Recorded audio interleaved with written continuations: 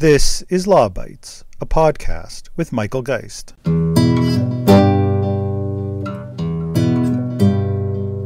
We live in a rapidly evolving digital world.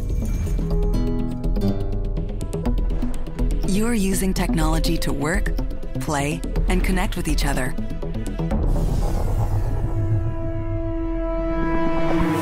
You spend a lot of time watching, listening, and consuming media. Technology has become essential in every part of our lives, from health to education, from safety to security, and to the strength of the economy. You deserve communications networks and services that you can count on. The CRTC plays an important role to make that a reality. Welcome back to the Law Bites podcast for 2023. The start of a new year often means a fresh start, and for the CRTC, it meant welcoming a new chair, as Vicky Eatrides, a competition lawyer, officially took over as the chair of the CRTC a few days into the new year.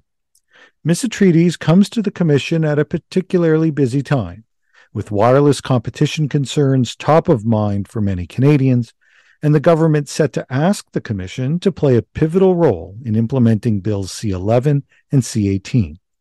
Konrad von Finckenstein is someone who knows quite a bit about the challenges faced by new CRTC chairs, having served in the role from 2007 to 2012. Konrad was recently appointed to the Order of Canada for his many contributions to public life, and he joins me on the podcast to reflect on those experiences in the context of the CRTC. Our conversation reflects on what is involved in launching entirely new programs, ensuring public engagement, and developing policies that enjoy both public support and that can withstand potential legal challenges.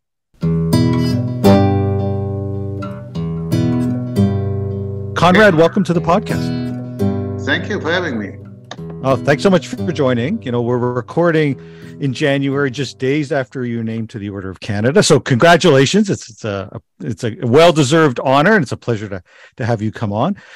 It's also just a few days after the CRTC has a new chair, Vicky Eatrides, who comes to the position with a background in competition law and policy. Now, with the new chair, and of course with both Bill C-11 and C-18 still making their way through the parliamentary process, Senate's pretty much done, it seems, one last vote on C-11, and it's soon going to face C-18. These are issues that seem almost certain to head to the CRTC in the coming year, which suggests an awful lot of work for the Commission. You faced something somewhat similar when you led the CRTC through some new mandated programs, and so it's great to have the chance to talk about what a new chair faces, what the CRTC faces, and some of the challenges that lie ahead. Why don't we start then with that sort of broad question? What are some of the broader constraints that the CRTC needs to consider in your view when it's implementing a new program? Well, thanks for having me, Michael. And you're absolutely right. There's a large new task now awaiting the CRTC. These two bills will require really a whole new way, a whole new implementation structure. And when you're at the CRTC and you do that, you're facing several constraints.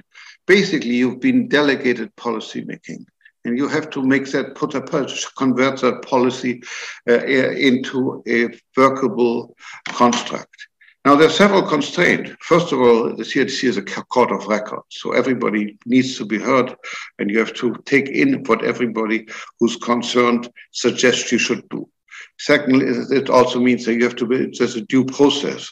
You can be reviewed judicially, and therefore the process has to be open, transparent, and give everybody a chance. There's a constitutional constraints that you worry about the division of powers, and you don't want to step on provincial jurisdiction. There's also Charter of Rights issues when you deal with freedom of speech. And there's always the possibility of appeal to cabinet on the merits, basically suggesting you got it wrong and you should redo it. And lastly, there are ministerial directions, which they haven't been issued yet, but they undoubtedly will. And you have to respect them and see how they can be married with what's in the legislation. So you're not free to just sit down and make a policy. You have to have all of these constraints. And then secondly, when you approach this, you have to really, beforehand in your mind, have at least a conceptual framework. How is this going to work? What will it be? If I could do it, I would do it this way. Now you will hear the submission from everybody and you may change it, but you need to know where you want to go and what's out there, and then make the necessary changes that are there. And in both of these cases, given the very broad discretion that has been granted to the CRTC, this will be an enormous undertaking, both in terms of, first of all, getting that conceptual framework and then getting it validated through or changed through hearings. Yeah, well, there's obviously a ton there. If you were to put yourself in the chair's shoes, how prepared do you think the CRTC is to handle some of these issues? There's a lot of different obligations, and I think notably we're talking about issues that previously weren't part of the CRTC's mandate, or they weren't directly involved with, things like internet streamers and now news arbitration. It's a pretty significant expansion of the mandate. How prepared do you think the commission is going to be to handle some of these things? Well, they have been given new resources, and they can obviously hire the necessary people. Are they prepared to it intellectually? Not really. It's, as you say, these are no new areas that they haven't dealt with before. Secondly, there's also a question of organizationally. You're dealing now with air streaming, or let's call it that for something, or internet broadcasting over the internet. That's quite different than the appointment broadcasting we've had so far. And there are pros and cons. Obviously, if you have the broadcasting division deal with this too, they will have a broadcasting mindset and they will want to impose those concepts and those ways of doing on the internet. This will be their default position will be, that's how we did it here, how can we do it?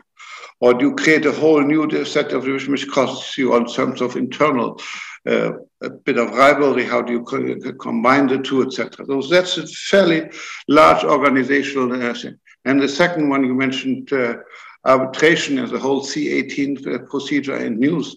Again, that's all new too. So it'll be interesting to see how they set themselves up.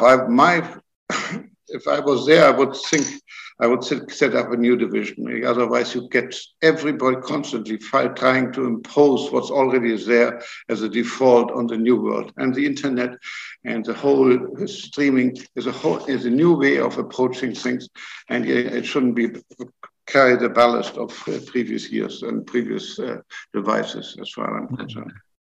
That's a really interesting suggestion about just taking it and making it a separate department or a separate area so that you don't have some of those legacy views. When you were at the CRTC, you faced, in some ways, as we were saying, some new issues and issues that required creating something based on a government mandate. And I'm thinking in particular of the do not call list. Can you describe what that was and how the CRTC went about establishing the do not call system essentially from scratch? Yeah, well, there's a perfect thing. You had the act, it was there, pretty broad concepts, and you had to work those out. Also, and there was no funding provided for it. So we had to invent a way of running the program without funding, which was not quite. There are also some internal government procedures. For instance, we wanted to call in a request for proposal. You have to go through the Department of Government Procurement, which takes about a year to do. Unfortunately, since we were not going to ask for money, we said we can do it on our own because there's no outlay. And so we've got around that. But these are sort of internal problems here. Then secondly is set up the system and validate it. And there are all sorts of issues there. For instance, the do not call list obviously doesn't apply to somebody with whom you have an ongoing business relationship. They're allowed to call you, etc. But what is an ongoing relationship? How does it, how do you define it for how long, etc. So we did quite a bit of internal in effect, conceptualizing, trying to figure out how it works. And then you have consultations. And then we did, once we issued the RFP and we had a successful bidder, we worked out the details for them. But all it shows you that, when the broader the mandate is, the greater the expectations, the more people will come to you and come suggestions and things like this. So it's helpful if the legislation is tight and gives a specific target. If it's wide, it makes it more difficult, makes it personal. What we've learned more than anything in the the do not call list is that manage expectations. Make sure you explain precisely what can be done and what cannot be done, and bring sort of under promise and over deliver, rather than because everybody walks in sky high expectations, and you have to bring them down because you can't possibly live up to them. And then there was a whole enforcement system. The CRTC is a regulator. They had never enforced, and this was really an enforcement. It's not criminal, but it's effectively you find people and etc. So that requires a different mindset. It requires people who investigate, select the evidence, make it stand up, so that you can make a proper charge, and also that if there is judicial review, which undoubtedly there will be, or a contestation, you can defend it court-wide. So we in effect created a new division for enforcement, which wasn't there before. Okay. I mean, interesting, all the kind of new things that you had to create. Certainly when you talk about sky-high expectations, Bill C-11 comes to mind, because it's quite clear that there are a number of groups that have very significant expectations, and they've been fueled, I think, in part by the government that have suggested that this is, has the potential to be bonanza in effect in terms of some of the revenues that may come way towards the industry. So C11, I think it's fair to say there are very high expectations. There are an astonishingly large number of issues the CRTC will face, everything from CanCon rules to thresholds to the kinds of contributions from internet streamers. Where to even begin? You've written about scoping hearings and key issues hearings. Can you explain a little bit, how you'd unpack this real giant of a piece of legislation should it ultimately receive approval? Well, first issue, as you say, is scoping it. Who does it apply to? Who are the people who will have to be subject to the new act? The key provisions, as you know, are in Section 9.1, but who has to live up to this? And under the definition right now, essentially anybody who produces sound or video online gets captured by it. The definitions are so broad. So how do you know? You have to bring a threshold. Presumably a threshold in terms of numbers, subscribers, or revenue per year. I would think we all know it was aimed at Netflix, Prime, and Disney, etc. So where do you set the threshold? You have to set it high enough so you don't impede in innovations for small new entrants. On the other hand, you want to make sure that those people who really do play in the Canadian broadcasting field and are now acting as broadcaster pay their fair contribution. The threshold should be in terms of revenue or subscribers or both. You want to make sure you catch the big boys, the Hulus and the Netflix, and you do not hurt innovation and subject people to the regime who are just starting up and who are starting new and inventive ways of doing.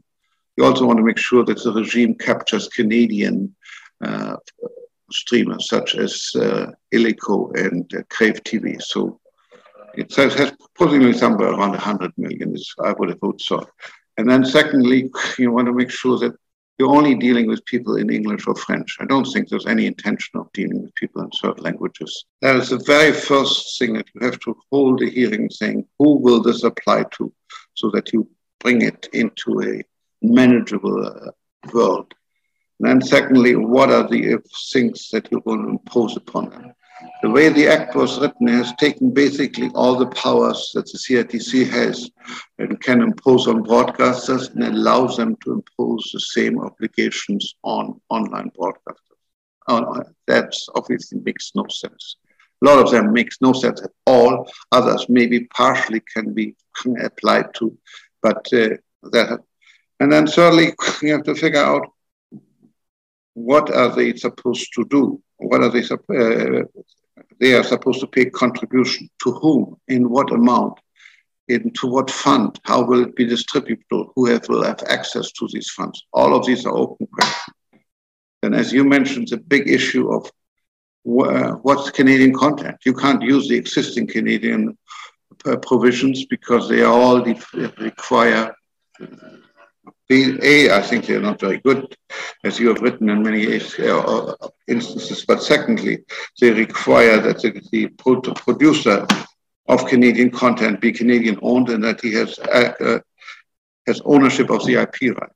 Well, that clearly cuts against the Americans and will be considered a violation under CUSMA, I'm quite sure, and there will be a challenge. So you have to have a new one which does not have this provision, which is not all, on the face of it anti-American. There's also regulatory fee that they have to pay, which has to be set by, you have to get Treasury Board approval for it. So all of these various decisions to be will take an awful long time. It seems to me at the very beginning, you want to make sure you bring the scope down. And you may have two hearings, just one on scope. Who are we trying to get a definition on what are online undertakings that are broadcasting that are subject to this act? Let's establish the universe, first of all. And then let's decide what do we impose on that. Or do it two phases, I want to follow up on a couple of things there. One, actually, on the issue of trade. I'm glad you mentioned it. This just as we're recording it, just this week, there's been a fair amount of press about the U.S. objecting to C11, C18, and raising the prospect of a trade violation. To what extent does the CRTC factor that in? That feels like something that a government would factor in within its legislation. But in this instance, one of the real prospects where there may be a vulnerability, as you just mentioned, is essentially how the CRTC interprets the legislation. So, to what extent does the CRTC have the capacity, or does it factor in potential Canada's trade obligations when it's crafting some of these systems? Well, as I started out, it's a court of record, so it deals, we'll hear submissions on this point. I'm quite sure there will be submissions pro and con on this. They can also solicit expert opinion and make that available and ask people to comment on it. They can also ask the government, seek government opinion. It seems to me as a CRTC, as a public policymaker, it's incumbent on you to make laws that are consistent with Canada's trade obligations. And clearly, if you violate them, you should do so consciously. And here, as you know, the CUSMA provides that, yes, you can do certain things for cultural objectives, but if you do so and it hurts the Americans, and to the extent of the hurt, they can take retaliatory action. Now, that no government wants to see that happen, and no CRTC should want to see that happen. So you start off as trying to avoid that at all costs. It's good to hear that would be the perspective. You'd hope that would be the perspective. One of the other big issues has to do with language, official language minority rights that are raised in the bill in Section 5.1. You have thoughts on how that ought to be approached? Obviously, a highly sensitive issue with a piece of legislation that at times feels driven primarily through Quebec interests, and so this is obviously one of the hot button issues for them.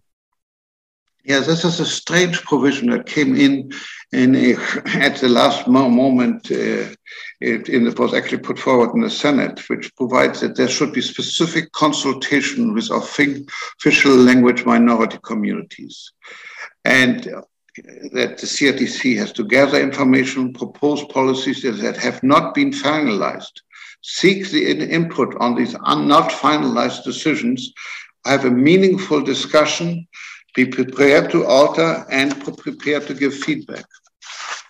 All of this prior to it actually making a decision on that issue. So it sounds like a specific pre-consultation with official languages right before you have a substantive discussion on this in a hearing that implicates official languages. And the Act says decisions that could adversely affect them. Practically any decision in broadcasting could be seen to fit that. So what does the CRTC do here? It's really a question. If I was there, I would set this out very carefully, as This is what I see it means. This is how I would implement it. And then I would make a reference to the federal court and said, I do not want to break these provisions. I think this is how we do it. Here is how we set it out, and let the parties come forward and make, and then I'll get a judicial imprimatur of whether this is correct or whether it has to be altered or not. The CRTC has the power to make references. I made 2 of them while I was chairman, and I found that very useful because it really removes all doubt from it. You now know this can be done, because these are not black and white things. These are very gray areas. But these provisions in this, if you read them, they're in section 5.1 of the Act, seem to me just made for litigation. On the one hand, if you don't do it, the official language is people will say, we were adversely affected, you didn't go through the procedure. On the other hand, if you do, people will say, you pre-cut the deal. You were prejudiced before you even held the... So you do, you're damned if you do and damned if you don't. So the way out, I would think, is to make a reference here. Okay, so you've identified an approach that, in many ways, I don't know if cautious is the right word for it, but it certainly is as consultative as possible, trying to provide it with strong backing, so that all, whether they agree with it or not, can feel that they've been appropriately heard. This, I have to say, brings to mind a speech that took place just a day or two ago, as we're recording this, from one of the CRTC commissioners, Joanne Levy, who was speaking to an industry group that with comments that I have to say were largely indistinguishable from government cheerleading on the bill. And I was curious about your thoughts of when you find the CRTC or CRTC commissioners stepping outside that kind of independent role as the regulator and to effectively cheerlead for a piece of legislation that hasn't even been passed yet. Well, I think as the commissioner of the CRTC, whether you're chairman or the commissioner, if you make public speeches, your role is to explain what the CRTC does, to explain where it's going, suggest where it wants to go or what it sees as challenges coming down the line, and essentially make sure that the decision-making of the CRTC is as transparent as possible and also predictable, because you see this is where you're coming from, this is the approach that you're taking. So that's, I think, the role. It is not to cheerlead, use your word, government policy, but to explain what the CRTC is doing. Now, I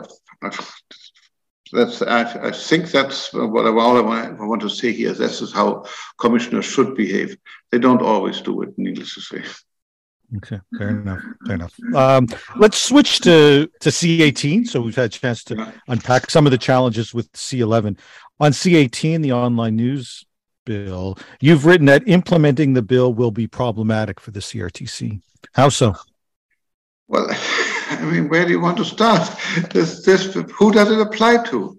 I find it incredible that in effect, the digital news intermediaries, as they are called, will be determined according to the size of the intermediary operator, whether the market for the intermediary gives the operator a strategic advantage, or whether the intermediary occupies a prominent market position. These are all relative tests. These are not absolute tests. How do I apply them? What's the market? What's the prominent market position? The governor and the council are supposed to make regulations under the Act clarifying this. The way it is right now is wide open and it's very hard to figure who can or cannot. The CRTC can ask for information from various people whom they think fall under it, and then presumably on the basis of that make regulations saying you are subject to it. But I really find this is very strange, having an Act that is not clear, first of all, who it applies to. And then secondly, who benefits from it. The definition of ENB, as they call it, eligible news business, is equally vague. Part 1 is clear, it refers to the Income Tax Act, but Part 2 says somewhere in produce news events primarily focused on matters of general interest and reports current events. Now, what are primarily focused? What are matters of general interest? and then they have to regularly employ 2 journalists. All of this is extremely vague and unsatisfactory. Now, the CRTC is not going to thank the government for making it so way, because that means there will be hundreds of submissions saying we are included or no, we are not included. Plus, there's a provision for exemption, which is equally vague and difficult to apply. So it seems to me that to think that this will happen very quickly and then the people will negotiate, etc. Well, no. I think you're going to have a lengthy and difficult hearing to determine who is in a DNI and who is an EMB, and is therefore subject to the Act. Again, there are also, the newsmakers are not all people think it applies to newspapers, but also applies to broadcasters. And can you make different, should the CRTC make different classes of eligible news benefits? Sort of one rule for broadcast and one rule for newspapers, or should there be thresholds in terms of revenue and in terms of subscribers or listeners, or however you want? All of this is open. They can do it. It's broadly enough worded that they have the power to do it. But again, as I said at the outset, you have to basically conceptualize, this is what I want to do. This is what this is meant to be. These are the people I think are supposed to be covered, and these are supposed to be benefited, etc. Then the Act is completely void on how is the benefit to be paid. You know, on what basis is it to be paid into a fund? Is it paid directly to the people? And the Act only speaks about money. A lot of this could be in kind, in terms of technology or available access to facilities, etc. And lastly, what are the negotiations about? It's not a link, according to the minister. It's not a link test. It's not. You're not being. It's not linking. So then, presumably, there's an underlying assumption that a digital news distributor somehow gets more out of linking to news sources than the news sources get out of being linked. And that difference should be shared. Begs the question on, is it true? Is it, first of all, is there a net benefit? And secondly, how do we share it? And even if you do share it, do you share it per company, or if they bargain collectively, how will it be distributed among them? These are all open questions. And it seems to me the only way to do it is, I'm sorry if I repeat myself, is you think it through. This is how it could work. Lay it out that way, and then ask people to comment on it. And as a result of their comment, you amend and etc. to come out finally to a workable product. I mean, that's interesting.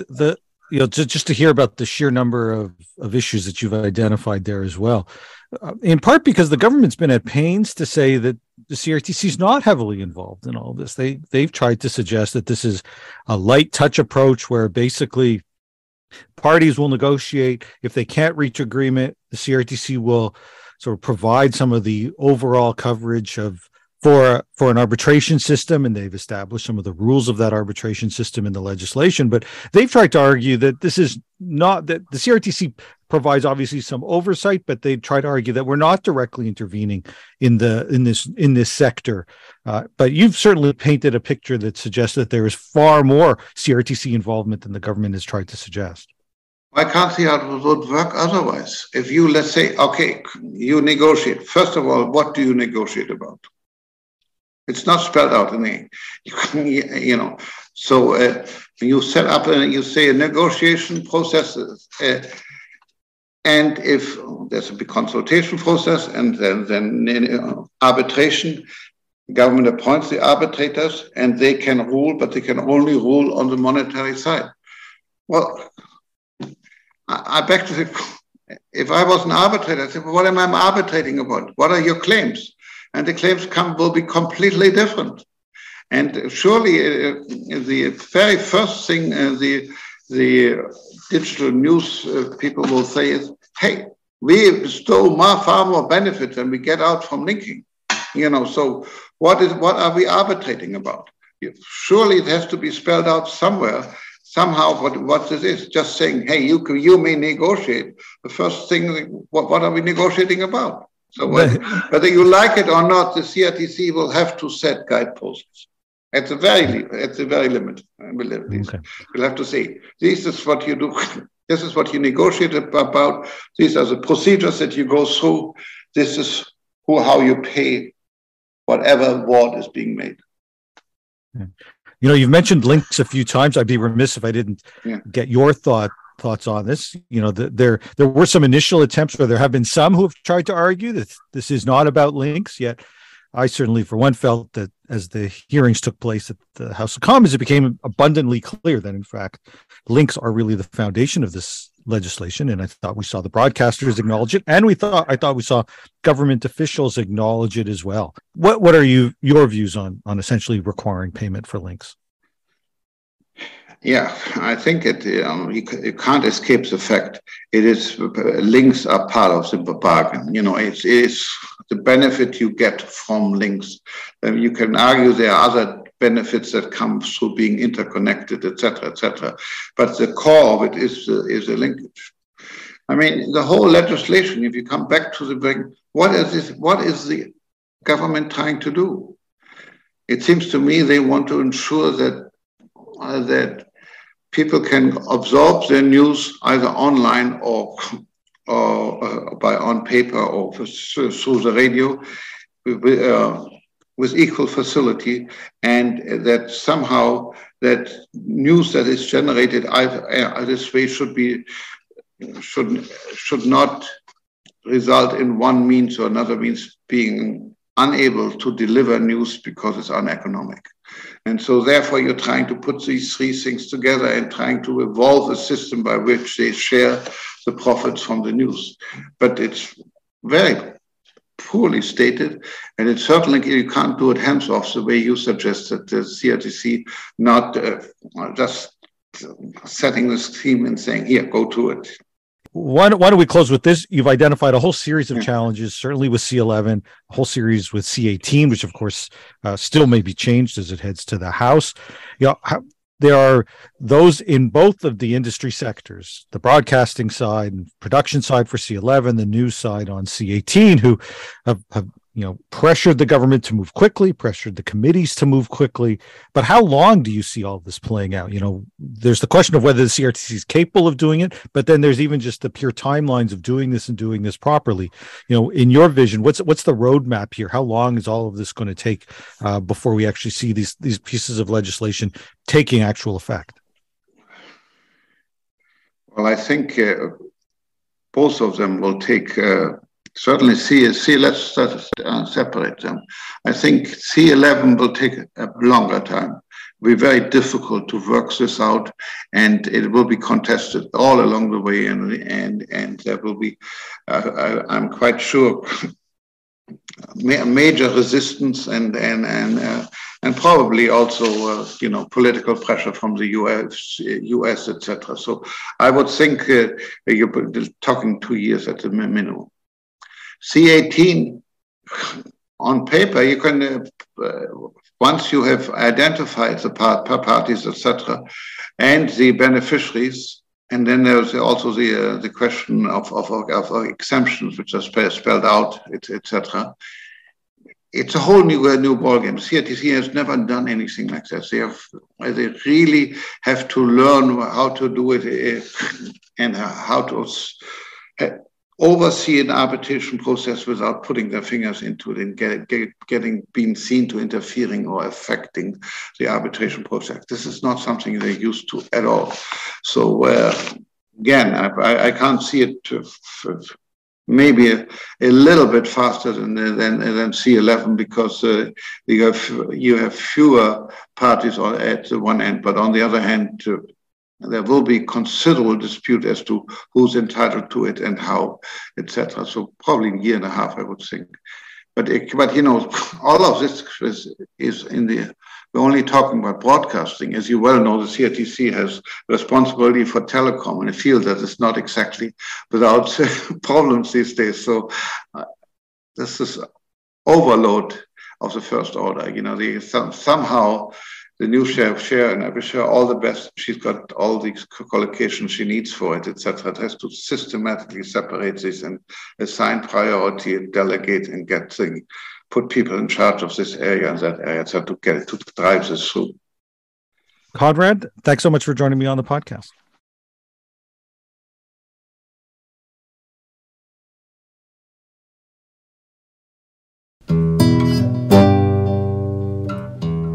That's the Law Bytes podcast for this week. If you have comments, suggestions, or other feedback, write to lawbytes@pobox.com. Follow the podcast on Twitter @LawBytesPod or Michael Geist @mgeist. You can download the latest episodes from my website at michaelgeist.ca or subscribe via RSS at Apple Podcast, Google, or Spotify. The Law Bytes podcast is produced by Gerardo Lebron Laboy. Music by the Laboy brothers, Gerardo and Jose Lebron Laboy. Credit information for the clips featured in this podcast can be found in the show notes for this episode at michaelgeist.ca. I'm Michael Geist. Thanks for listening, and see you next time.